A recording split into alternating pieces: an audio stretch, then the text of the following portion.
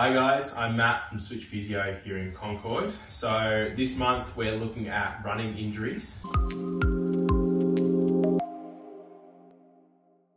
We want to try and give you some exercises which you can break down your running technique so that you can get stronger and fitter and running a lot better down the track. Our exercises are going to be broken into two different exercises. We're going to give you two here. So number one is going to be a step down, which is looking through the alignment of your hip and your knee.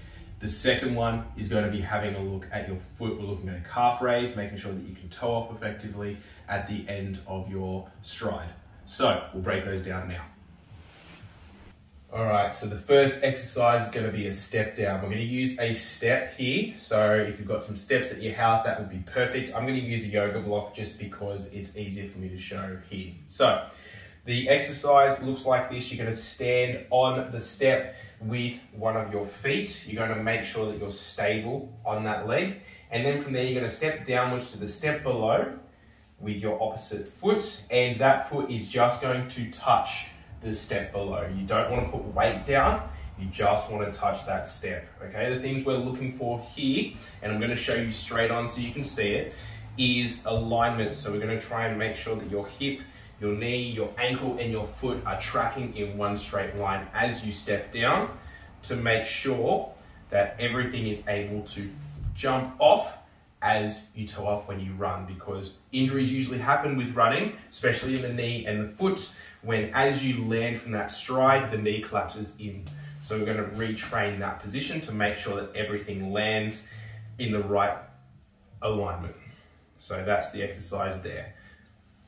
The second exercise we're going to focus on is the calf raise. The calf raise is looking at making sure that you can toe off effectively when you run, like that. So I'm going to do it to the side first so you can see what my foot's doing.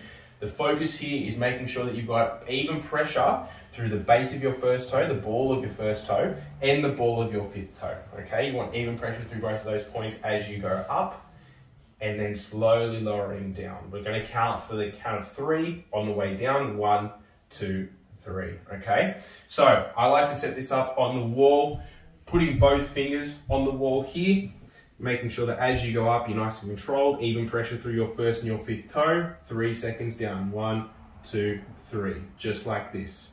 1, 2, 3. So that's going to make sure that when you run and when you push off when you run, you're not flicking your foot in or out.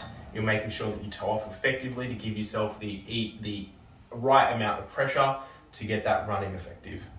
Both of these exercises are going to come together really well to summarize how we should be running, because like James talked about last week, we want to have an effective running technique to prevent injuries and to try and get those times up on Strava or wherever you track the running.